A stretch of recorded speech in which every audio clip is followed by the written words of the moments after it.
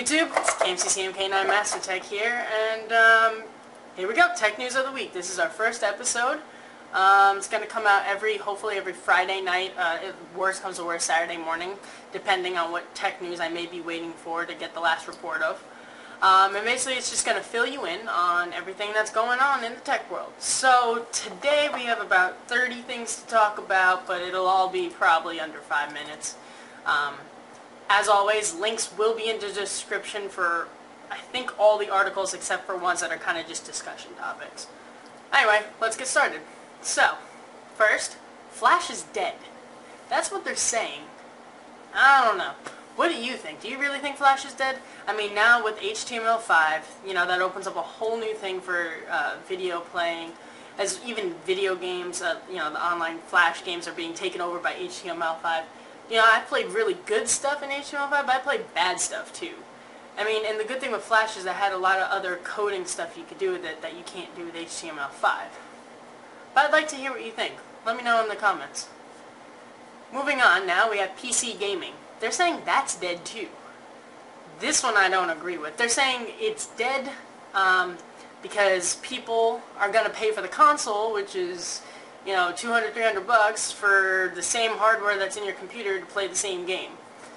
Well, personally, PC gaming to me is not dead, and for me, it's because I think I get much better graphics out of my computer, number one, and number two, when you use a computer, you have a much better modding capabilities. So if you want a different skin, you want a different car, you different whatever, you have much more possibilities versus the console, which is very locked down. So I think that's a positive to it too. But I'd like to know what you think. I mean, they're saying that Valve, who also and Steam, have brought PC gaming back from the dead. But what do you think? Do you really think PC gaming is dead? T-Mobile customers, you might be in luck. There's a new unlimited data plan coming out. Good job. Okay. Now, a new Apple USB cable has been leaked onto the internet, new pictures of it at least, and it is different. The connector is actually a smaller connector than any other standard iPod connection, and basically the rumors took off and they're hinting that this could be for the next either iPad mini or larger iPod Touch or the next iPhone, something like that. Link to that picture will be in the description as well as an article.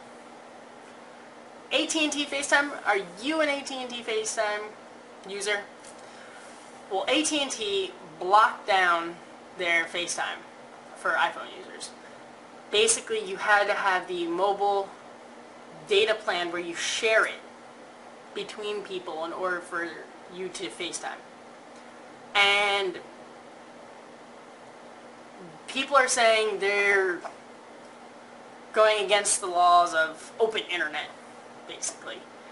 What do you think? Do you really think they are, or do you think they violated the open internet by doing that?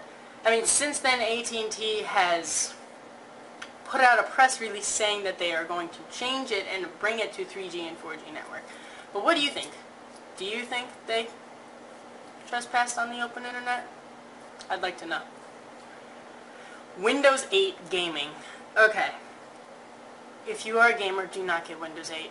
That is basically the main point here. There's not much else to be said. It runs horribly trying to switch between that lovely Windows 8 GUI versus a regular old desktop, doing things like that. The way programs are called and run and everything else is just horrible for gaming. Gaming development is horrible. It's just bad. Don't do it. The good thing is, if you are a game developer and you use the Unity game engine, which is very popular, Windows 8 will work and be friendly with that. So some games may work, but other ones like GTA probably won't. Okay, now there's a new Nikon Android camera coming out, which is the first of its kind. They actually beat Samsung to the punch, and it looks pretty cool. It's pretty compact, but it's running a little small portion of Android, and mostly to share the photos that you're taking between your friends and family using their phones and stuff like that.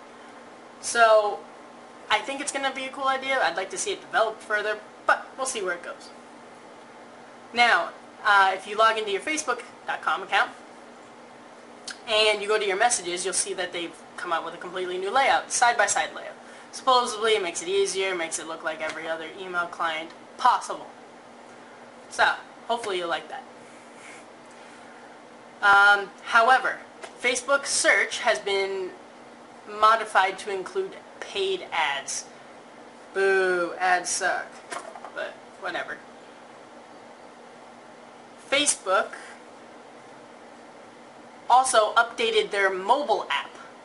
So for your Apple devices, they've updated it. And what they did is, it used to run in HTML5 and it was really slow, clunky, didn't work all the time, blah, blah, blah, blah.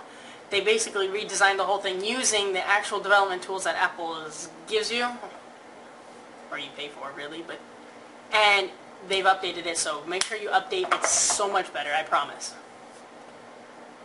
Moving on, there's this new product called the iTypewriter, which is really interesting. It is an old-fashioned typewriter, but it actually clicks up and types on your iPad for you. It's really interesting. Just check the link. Okay, the next thing is a flying hovercraft bike. We have a flying hovercraft bike prototype. There you go. BlackBerry. Oh my god. How many times have you heard BlackBerry and things are going wrong or things are going right? Well, this is one good thing. Businesses that have BlackBerry Enterprise servers, their new BlackBerry 10 server will be compatible with all and any BlackBerry device. So it doesn't matter if you're BlackBerry 6, doesn't matter if you're BlackBerry 7, doesn't matter, it'll just work. So, way to go BlackBerry, that was a good move. And Canadian people out there, welcome to Spotify. Spotify has come to Canada. So hopefully you enjoy that. Okay, and if you're a YouTube video maker, even just not a YouTube video maker, you know a little bit about codecs and compression and file size, right? Well, the standard, or most commonly used codec with compression is H.264. Well, they just came out with another one, and let me tell you, it's actually really decent. It's called HEVC. I don't really know what it stands for. Don't quote me, but I know it's HEVC. And what it is it's actually very identical to H.264, except in the end, it is half the size of an H.264 file. Doesn't get much better than that. That's really small. Are you watching this on a mobile device? iPad, iPhone, Android, BlackBerry? Well, the good news for you, you can skip the ads now. So instead of having to sit through and watch the ad, you can actually skip the ad on your mobile device. That's good. iPad mini. Supposedly this is going to be in a press release from Apple soon. I don't know if it's really an iPad mini or if it's just the next iPhone. What do you think? Do you think it's going to be an iPad mini or an iPhone? Or do you think it's going to be both? Let me know. Now, ironically, lately, there's been an iMac shortage. And of course this has led to rumors that Apple is clearing out their inventory and making room for the next set of iMacs. Which leads me into the next point, which is supposedly the next iMac is going to be touchscreen.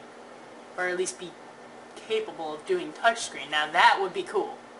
iMac is already awesome, but adding a touchscreen is just even better.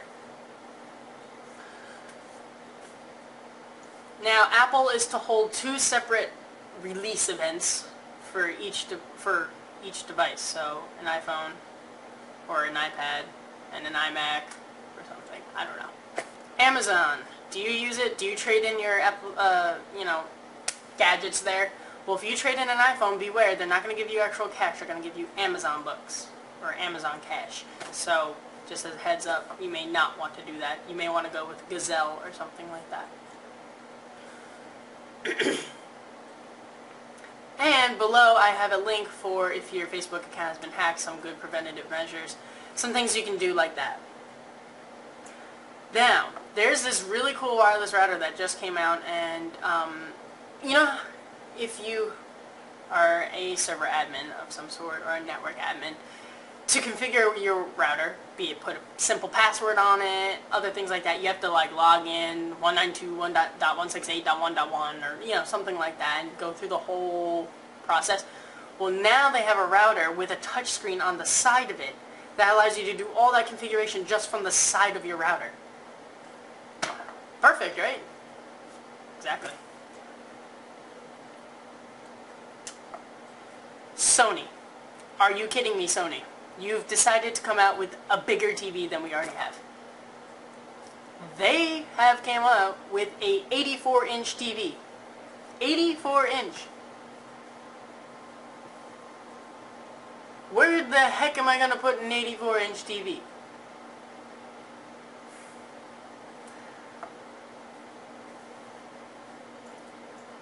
Now, two more pieces of news and then we're done here. One, if you're an Xbox Live person, Happy Wars is coming out, and it's free to you if you're an Xbox Live Gold member. Hooray, free game. Come on, not bad, right? And our last bit of news is you probably heard between the Samsung and Apple trial. Patent wars between them. One infringed on this one infringed on that one. Well, the judge has ruled that Samsung is ordered to pay Apple $1 billion in patent lawsuits. Thanks for watching, and hope this was helpful, and if you liked it, please give a thumbs up. That way I know I should make more. If not, give it a thumbs down, and I'll never make another one. Thanks for watching. See you in the next video.